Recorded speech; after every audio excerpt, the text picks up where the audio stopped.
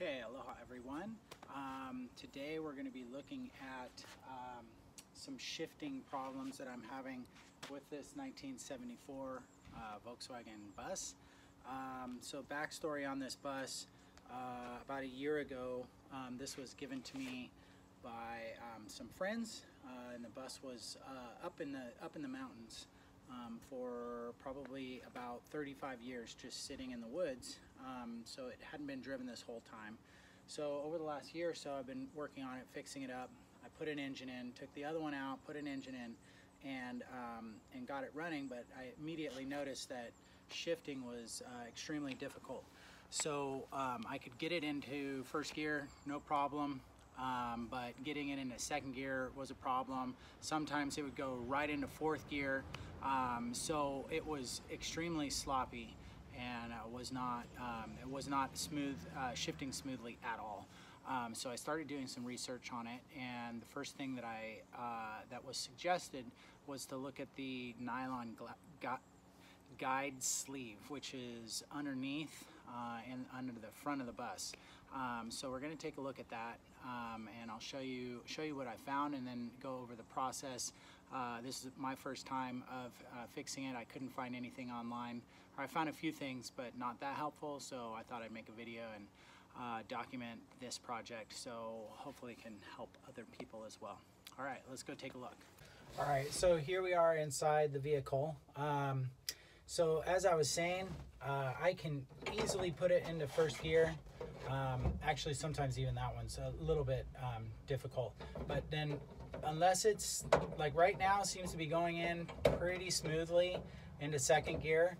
But when I took it for a test drive, like right now, it's sticking. When I took it for a test drive, I couldn't get it into second gear at all. So I was kind of stuck in first, and then I could shift over to third and fourth.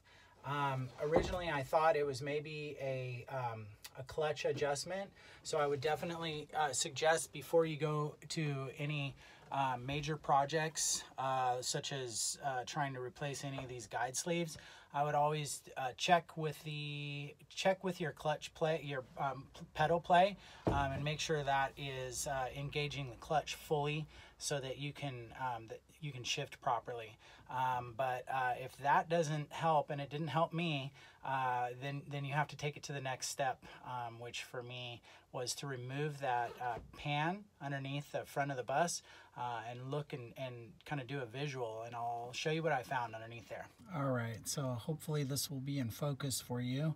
But what we have here is directly under the shift knob, the gear shift that comes down where my finger is a bracket in the chassis, and this shift rod goes all the way back and engages the transmission.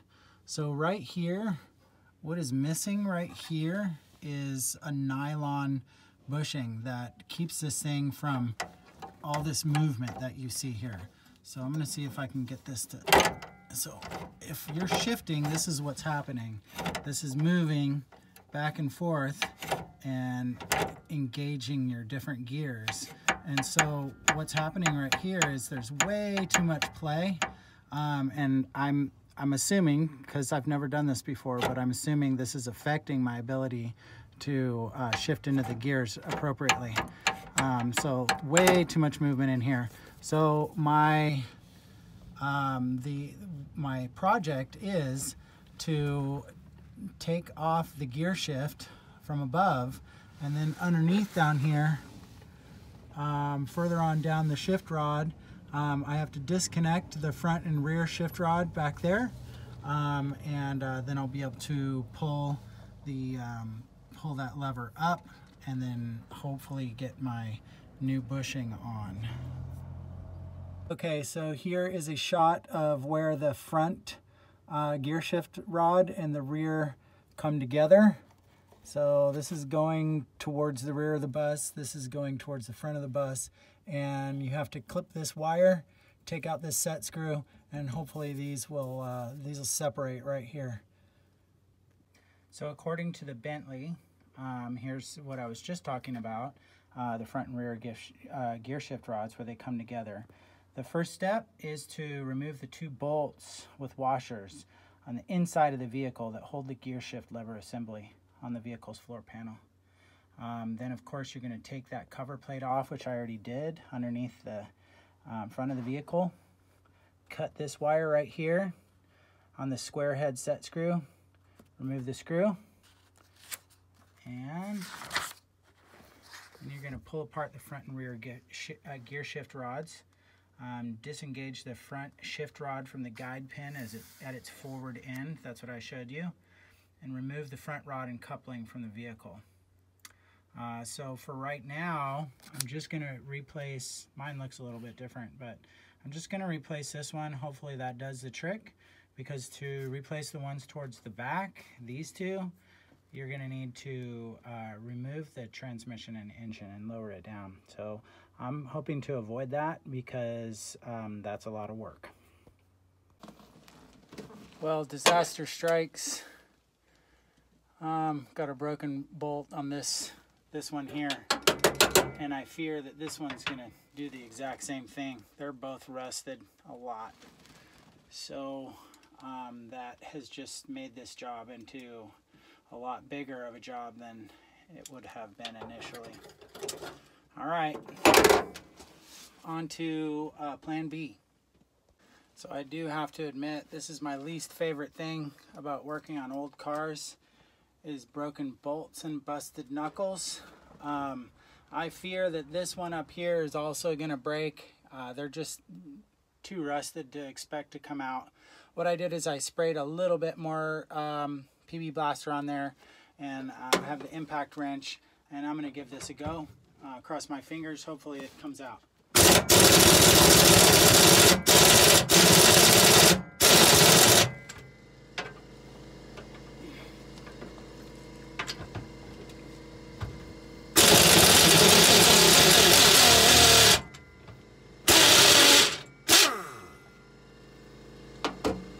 No luck, it was just spinning on there.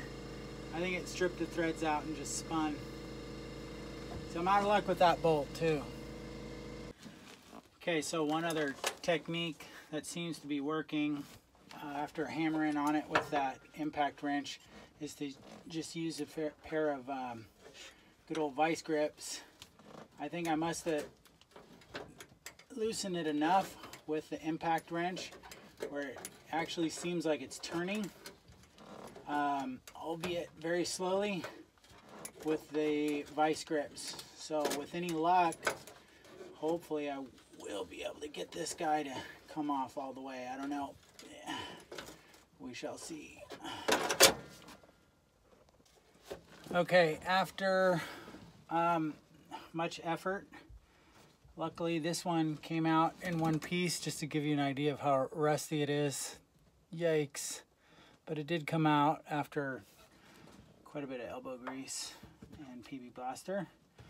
And so this is spring loaded. There's a spring in there, so it's going to want to push out as you're undoing it. This is what it looks like. Come on. So I've got quite a bit of cleaning to do on this. And when I put it all together, of course, it will have to be greased, so everything moves like it should. Okay, next step, underneath the car. Okay, so I was able to get this piece out. This is the front part of it that goes towards the front part of the bus, and luckily this pin right here was not frozen.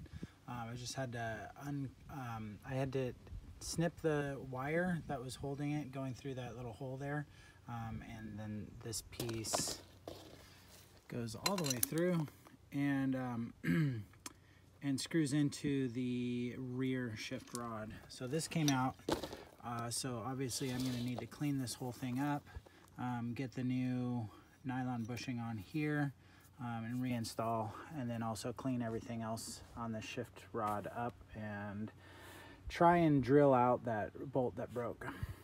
Okay, I've got the connecting rod all cleaned up. took some wire brush to it and some engine degreaser and got all the gunk off. Cleaned this end up really well. That's what's going to be sliding back and forth in that bushing.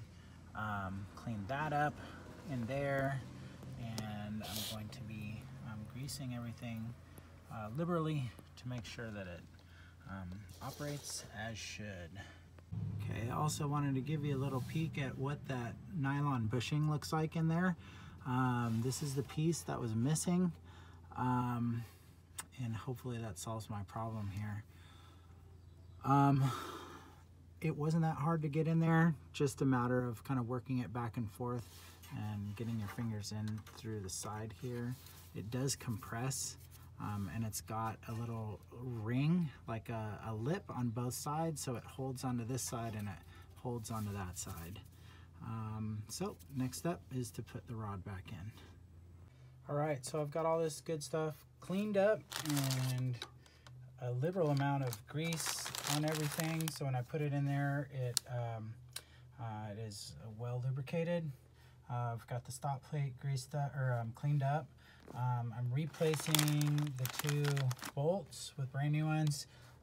Here's the old one that came out. I kind of lucked out with this one.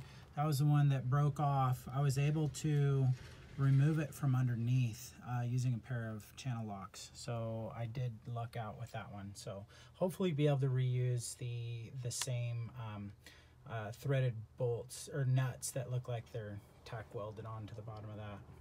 All right, next step, put this in. All right, so I know this part is kind of confusing, so I thought I would just video this real quick. This is the correct positioning, I believe, from what I can see in the Bentley. So this ramp is on the passenger side. This stop over here is on the driver's side. Passenger over here, driver this way. Let's see if this works. So this is what it looks like with the new bushing installed, the new nylon bushing. And I've got it liberally lubed up with bearing grease. And as you can see, it slides back and forth really well, but there's none of that play that there was before. Okay, well, the project is finished up. I've got everything buttoned back up, gear shift reattached. It does seem to shift a lot better now. I'm able to hit first and second, third and fourth gear, reverse. Everything seems to work pretty good. It doesn't mean I don't need to replace those back urethane bushings as well at some point, but I think this has done the trick for now. As far as centering this or adjusting this, the research that I did online, lots of different methods to try and adjust this.